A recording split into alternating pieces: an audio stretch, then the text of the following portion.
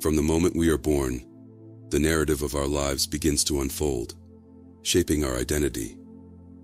We are assigned a name upon entering this reality, entering a world where societal norms and expectations mold us. We are taught what to think and how to behave, leading to the formation of what we perceive as our personality, the outward expression of ourselves.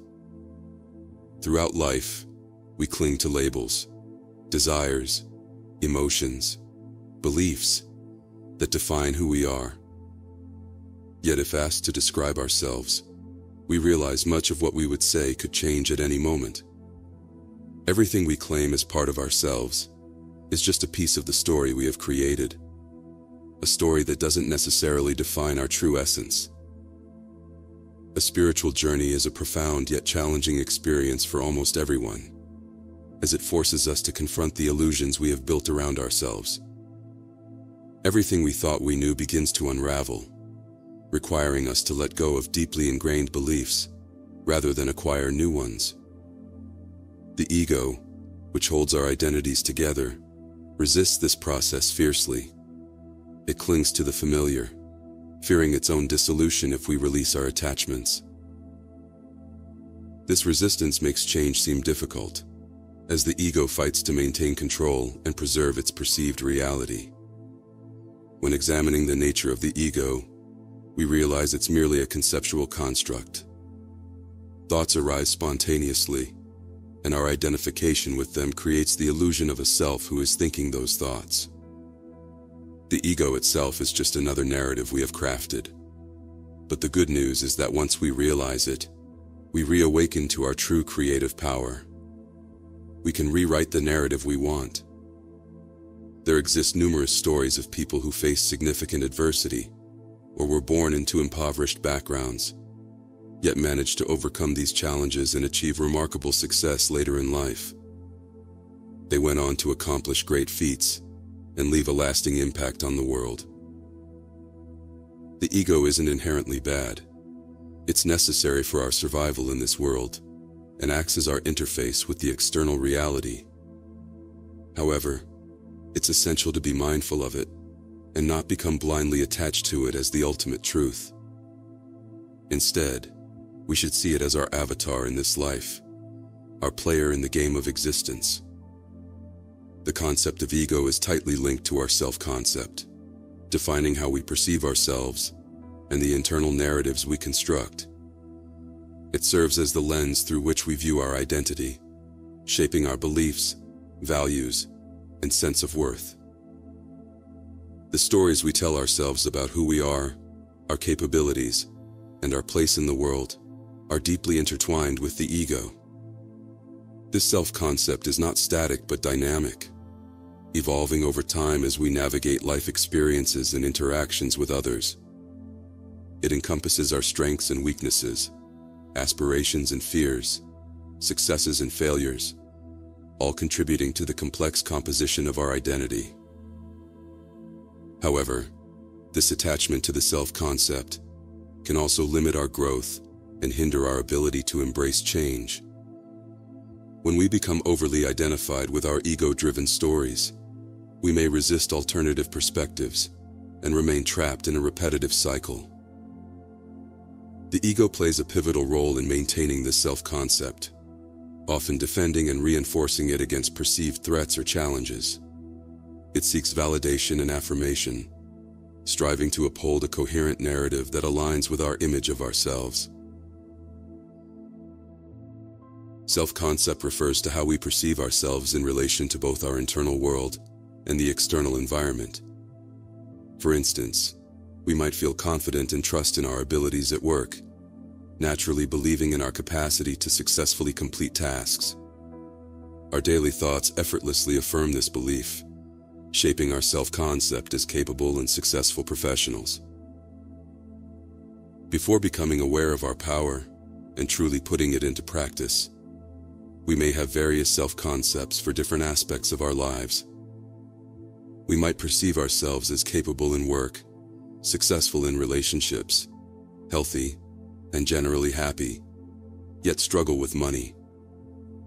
In such a scenario, Our self-concept works in our favor in most areas, except for our self-concept regarding finances. We develop our self-concept through the repetition of thoughts. A thought arises, we experience it in our reality, and that evidence reinforces our self-concept. Each thought we entertain, whether beneficial or not, strengthens our perception of ourselves. As previously discussed, many of these thoughts arise spontaneously, and when we latch onto them and focus our attention, we inadvertently integrate them into our lives, further solidifying our self-concept. Our self-concept is dynamic, constantly changing and evolving with every thought entertained in our conscious mind. It's crucial to remain aware of our self-concept in all life aspects, particularly as the architect of our own reality. Once we grasp that everything originates within us, acknowledging our role as the creator of our life, our self-concept opens up to infinite possibilities. How can we alter our self-concept? The key lies in repetition, through consistent practice and persistence. By adopting a disciplined mental diet, controlling our inner conversations, we can bring about the desired change in our self-concept. This simple yet powerful process enables us to shape and redefine our self-concept, paving the way for a life of unlimited opportunities. The key lies in mastering control over our inner conversations. But what exactly is a mental diet? It's more than just observing our thoughts and dismissing opposing ones. A strict mental diet involves consciously recognizing our thoughts and swiftly intercepting any contradictory ones, replacing them with their opposites. Given that your habitual thinking has been ingrained for an extended period, altering it requires repetition, practice, and unwavering persistence. Your current self-concept developed through the continuous repetition of thoughts, becoming as ingrained as breathing. Reigning in your mind becomes surprisingly swift once you commit to a strict mental diet. In less than a week, your entire self-concept undergoes a transformative shift. As you consistently adhere to this disciplined approach, catching and transforming opposing thoughts becomes your second nature.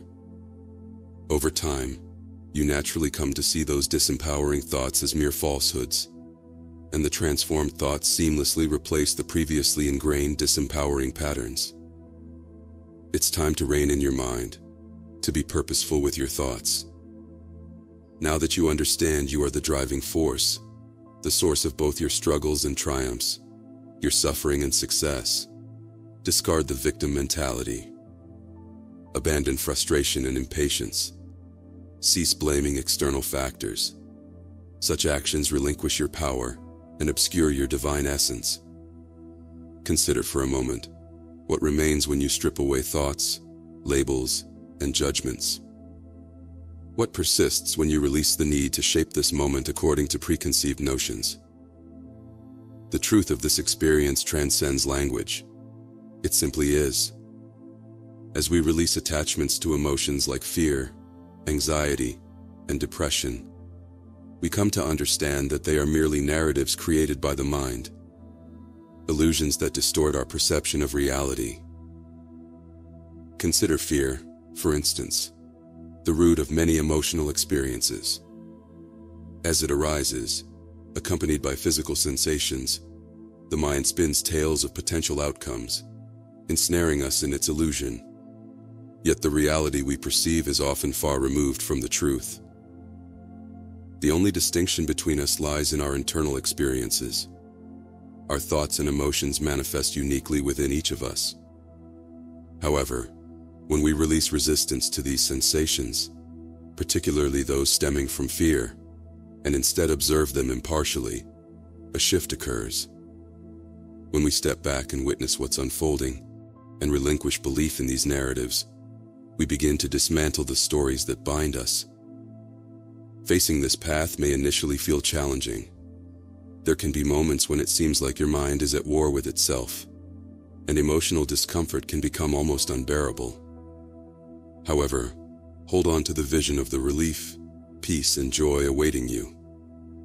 Though the process of letting go can be painful, it is essential for our rebirth into truth. Pain is inevitable, but suffering is a choice we can transcend. The experience of transformation may feel like the collapse of our entire reality, because it is. It's natural to mourn the loss of our old self, and it's okay to withdraw into solitude for a while, and to undergo a period of isolation. It's the universe's way of preparing us for renewal. Now is the time to embrace truth and liberate ourselves from the confines of our mind's narratives and limitations. We are boundless, limitless energy, encompassing all of existence. Collectively, we are all manifestations of the same divine essence. There is no true separation, only the illusion of it. You are not merely living a life, you are life itself. Without you, there is no experience, no human character, no nature. Everything resides within us, not the other way around. As you undergo rebirth, these truths will become abundantly clear. It's a realization of who we have always been, beyond the narratives imposed upon us. Reflect on who you were before the world imposed its perceptions upon you. So why persist in feeling unhappy? Are you not weary of battling yourself and perpetuating the same patterns? If so, it's time to genuinely embrace a mental diet and bring discipline to your mind. The process is straightforward, but may not always be the easiest to adhere to. It requires a decisive commitment to break free from unhelpful habits and thought patterns. Are you ready to accept the challenge?